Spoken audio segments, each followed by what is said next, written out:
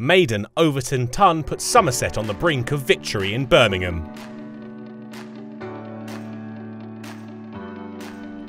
Somerset once again had the better day at Edgbaston on day 2. They backed up their performance with the ball by eclipsing the home side's total with the bat.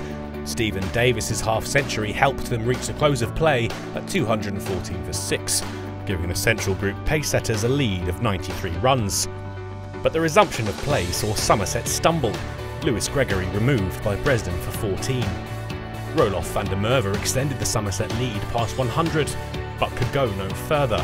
He prodded at one outside off and could only edge Hammond Albee through to Burgess for 4. The Bears' joy was short-lived though. Davis and Jamie Overton struck up a valuable partnership, steering Somerset to 250. Overton took miles on. The 26-year-old blasted for 6 as the visitors ploughed past 300. Edgbaston has been a happy hunting ground for Stephen Davis. He followed up his 2019 century with another this time out. And on his coattails came Jamie Overton, a second consecutive 50, scored at a rate of a run a ball. The pair filled their boots. Everything Overton connected with seemed to rocket over the boundary, and any hope the Bears generated from their early wickets evaporated. By the time they reached lunch, the pair had taken the total to 353 and the lead to 232, 80 of which had come from the bat of number 10, Jamie Overton. The onslaught continued after lunch, Overton in the ascendancy and rapidly racing towards 100. His maiden first-class century came soon after lunch, just 84 balls needed for the number 10 to reach the landmark. He quickly breezed past Richard Johnson's previous Somerset record for a number 10, and with fewer than 100 overs bowled, Somerset passed 400 and sealed full batting points for their efforts. Overton's incredible innings would eventually be brought to a close. A drive down the ground for 4 was a final flourish. He'd depart 2 balls later, nicking Bresnan through to Burgess as he looked for the offside boundary once again. Davey replied by hitting Bresnan through mid-wicket for 4, before Tom Abel waved his side in, Somerset declaring at 413 for 9, their lead over Warwickshire a huge 292 runs.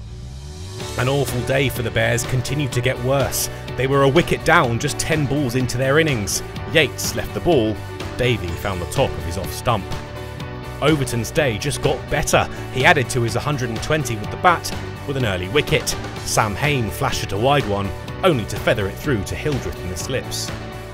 Even the experienced Ian Bell couldn't resist the Somerset pressure. He went shortly before tea, the 50 up, but Warwickshire 3 down. The carnage continued after the break. Bresnan and Burgess had been relied upon heavily by the Bears recently, but fell within a ball of each other. Burgess went first. Bresnan followed the very next ball, out for a duck. Rhodes and Thompson stopped the rot for a time. The Bears limped towards 100. They reached the landmark, but Rhodes wouldn't survive much longer.